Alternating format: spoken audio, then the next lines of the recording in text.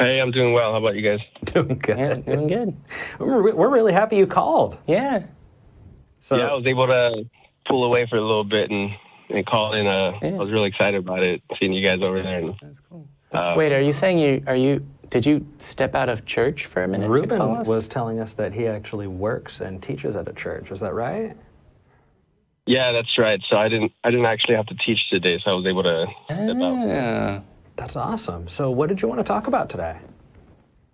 Sorry, I'm a little under the weather, but I guess my fundamental question is, personally, I like, just getting to know people on a relational level. And so my fundamental question to you guys would be, how did you become an atheist, or, that kind of fundamental question? Why are you an atheist? If that's what you classify yourself as, I guess. Sure. Do you want to go first, or do you want me to? Mine's relatively Then you go right ahead. brief. Okay. So I actually, as far as atheists and non-believers and skeptics that I've met who have found their way free, I actually know what date it happened on, which is unusual. Yeah, Really? yeah, you can see his reaction, yeah. Most people can go, oh, yeah, it was this year, it was around this time in my life or whatever. But I actually, it was September 20th, which is an anniversary I've been trying to find some way of celebrating, but in a way I think not really doing anything is the best way of celebrating that. September 20th. September 20th, 2014. Okay. It was in the wee hours of the morning. I stumbled across a YouTube video that was a clip from the Atheist Experience. It's a little-known show in Austin. You've probably never heard of it. And it got me thinking about what it means to believe that, the sort of classic modern American Christianity, oh, there's a God, he has a plan, this is what he wants, and directly thinking about it, and then watching, because it was in multiple parts, the clip, watching all 3 parts of the clip, and then watching more of these discussions and thinking about what I believe and why, and realizing, skepticism is a good way of determining whether or not something is true, right? Questioning your own belief and not holding it precious and protecting it just because it's, mine was something that helped me determine, okay, well, just any sort of belief. And then as I applied that to religious beliefs, eventually, after looking at other beliefs over the course of 11 days, applying that to other beliefs and eventually applying that to okay, well, do I have a reason to believe that the Bible is inspired and that any one particular church is the correct church, and that any one particular church or interpretation of a Bible that I can't determine is inspired is definitely the correct interpretation of a definitely existent God that definitely acts in this way. And at every single stage of that equation, I realized, well, at the end of the day, people come back to, well, you just have to have faith, which is just sort of, oh, well, you just have to believe, which, to be quite honest, is the same reason that people have, in many cases, people have a football team that they root for, right? There are football teams I root for, but I don't think that they're God. And that sort of helped me find my way free. And so actually on September 30th in the wee hours of the morning as the sun was rising, because this is back when my sleep cycle was almost entirely nocturnal, I watched the sunrise and I called myself an atheist for the first time. Can I just follow-up question? Yeah. I guess in my experience, these things usually aren't like a switch being flipped. Was it? No, they're not. Was there more Yeah. behind that? Did you grow up in a religious household, or were you exposed, I'm guessing, to Christianity mainly, or? Yeah. It's sort of there's a Hitchens quote, which is that I'm an atheist in regards to all religion. However, my particular brand of atheism happens to be a Protestant atheism. He said something like that, which is that the religion that he found his way free from was, Protestant Christian. Obviously, he was in the UK. So no, I was baptized as an Episcopalian. I'm the child of an Episcopalian and a Catholic. That are varying levels of specifically religious. They're involved in their church now, even more so. What's kind of interesting is right as I was finding my way free, starting calling myself an atheist because this, that, and the other, and finding my way out. They were getting more involved in the church.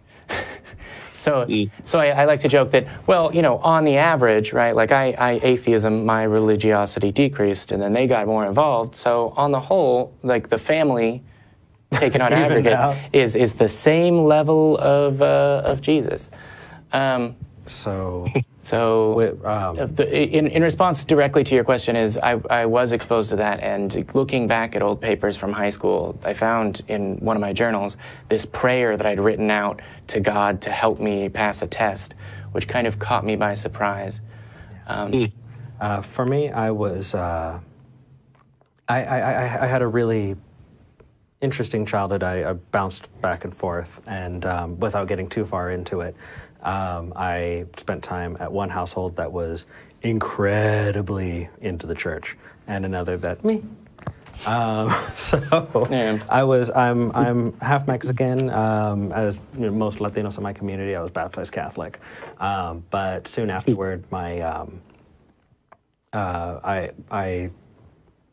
had family members, I'm not going to go into specifics, who got really, really into being born-again Christians. And so that was my experience, was as a born-again Christian. And I bought it. I was in Reuben. I was helping teach in Sunday schools. I was going to the softball, right, every Friday with the other churches. I was there preaching to and feeding the homeless one Sunday a month. That's cool. Yeah, I feel like I was right there. I think what wound up getting me, and this is where I really actually admire Jamie, is he logicked his way out of it. That wasn't the case for me, actually. I wasn't logicked into Christianity. I was raised in it. And it wasn't until later that I started to question those beliefs. And it was a big mix of things over many years. And just to hit a couple, I saw some really heinous types of abuse go on in the church. People being shunned, right? Yeah. One of my family members got the call to preach, and he practiced his apologetics with me, which put me in the unique position of taking on the non-believer side. Nice. And I wound up finding that much more convincing. And then on top of that, when I prayed, I didn't think anybody was listening. And I thought there was something broken in me. I felt like there was something wrong, that I wasn't getting, I wasn't getting that feeling of the Holy Spirit. And so I searched, and I wound up looking outside of the church. I looked at a lot of different Eastern, Native, and Christian adjacent religions. So I did Bible studies with rabbis, with Taoists, with Mormons, with J-Dubs, Jehovah's Witnesses, Seventh-day Adventists, and all of that. I've got some questions for you after the show. Oh, dude, we can talk. But in the end, I came to feel, and I do strongly believe, that there's nothing wrong with me. There's nothing broken about me. Yeah. The fact is the church provided me with a scapegoat to things that was easy for me to relate back to. Okay.